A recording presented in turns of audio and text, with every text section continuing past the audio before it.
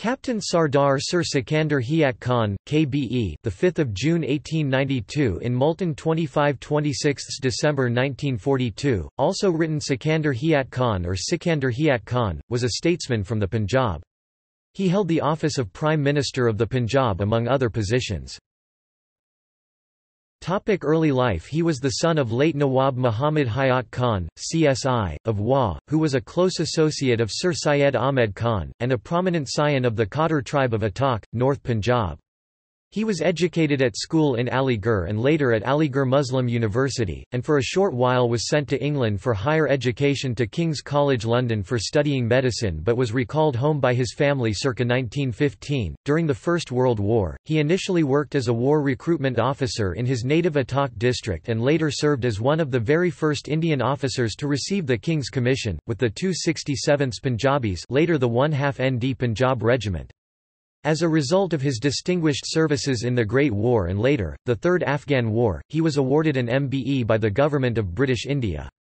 After 1920, Sir Sikandar turned his talents to business and by dint of his financial acumen and managerial skills, soon became a director or managing director of several companies, including the Wah Tea Estate, the Amritsar Khajur Railway Company, the People's Bank of Northern India, the Sialkot Naroval Railway, the ACC Wah Portland Cement Company, the Wah Stone and Lime Company, Messrs. Owen Roberts, the Punjab Sugar Corporation Limited, Messrs. Walter Locke & Co., the Lahore Electricity Supply Co. and many others. He also entered grassroots politics at this time, and remained an honorary magistrate and chairman of the Attock District Board.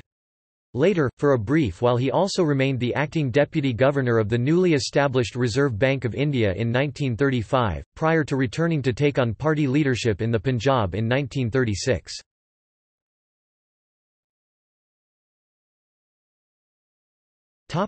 Later life and career. In 1921, Sir Sikandar was elected to the Punjab Legislative Council and his effective political role now began, as he became one of the main leaders of the Punjab Unionist Party, later known as the Unionist Party, an all-Punjab political party formed to represent the interests of the landed gentry and landlords of Punjab, which included Muslims, Sikhs and Hindus. After an outstanding period of political enterprise between 1924 and 1934, he was appointed a Knight Commander of the Order of the British Empire (KBE) in the 1933 New Year Honours List. He in due course took over leadership of the Unionist Party from Sir Fazli Hussain. Khan led his party to victory in the 1937 elections, held under the Government of India Act 1935, and then governed the Punjab as Premier in coalition with the Sikh Akali Dal and the Indian National Congress. When Khan was the Unionist Premier, he extended the offer of parliamentary secretaryship to Ghazanfar Ali Khan, who became a strong backer of the Unionist Party in the Assembly. This government carried out many reforms for the better of the Punjabi zamindar or agrarian community. When Indian farmers faced a crash of agricultural prices and economic distress in the late 1930s, Sir Sikandar took further measures to alleviate their misery in the Punjab. Similar steps were also taken by A.K. Fazlul Huq, the Premier of Bengal, in working to relieve the Bengali peasantry from crippling debts to private sources, using both legal and administrative measures. Khan opposed the Quit India movement of 1942, and supported the Allied powers during World War II. Khan believed in politically co-operating with the British for the independence of India and the unity of Punjab. In 1937, soon after winning the general elections, confronted by internal pressure from many of his Muslim parliamentary colleagues and conscious of the need to maintain a balanced, equitable stance in a volatile and much divided Punjabi political milieu, Khan decided to also negotiate with the Muslim elements under the leadership of Muhammad Ali Jinnah. Khan and Jinnah signed the Jinnah-Sikandar Pact at Lucknow in October 1937, merging the Muslim elements of his powerful unionist force with the All India Muslim League, as a move towards reconciling the various Muslim elements in the Punjab and elsewhere in India, towards a common, united front for safeguarding their community rights and interests. Within the agreement, Khan announced he was advising all the Muslim members of the Unionist Party in Punjab to join the League. He was also later one of the chief supporters and architects of the Lahore Resolution, March 1940, calling for an autonomous or semi-independent Muslim-majority region within the larger Indian Confederation.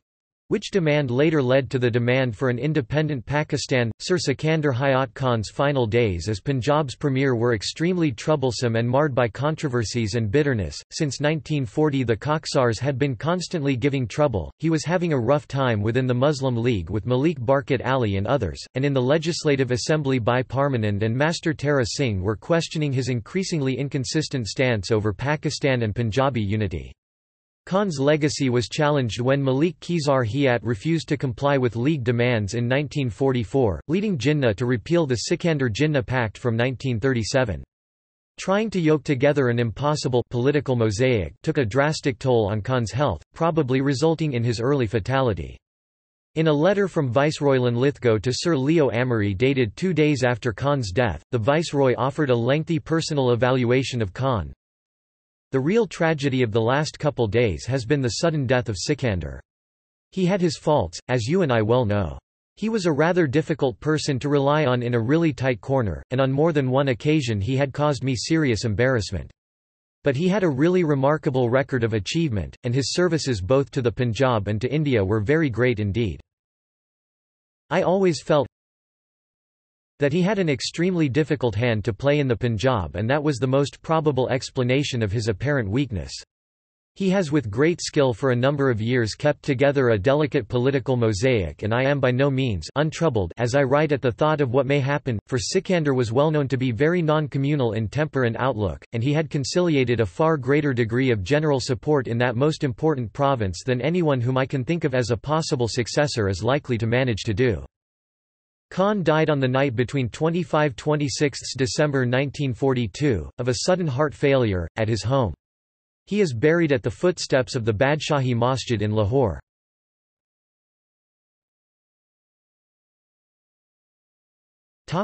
Legacy. Among Sir Sikandar's children, the following attained noteworthy public status: Begum Mahmuda Salim Khan, Pakistan's first woman minister; Shaukat Hayat Khan, senior Muslim League leader and political figure; Tahira Mazhar Ali, socialist leader and public activist; Izzat Hayat Khan, businessman and former Pakistani ambassador to Tunisia. Among his grandchildren are Tariq Ali, the British Pakistani socialist writer, and Yawar Hayat Khan, senior Pakistani TV producer-director, and among his great-grandchildren is the noted Pakistani poet and scholar Omar Tareen.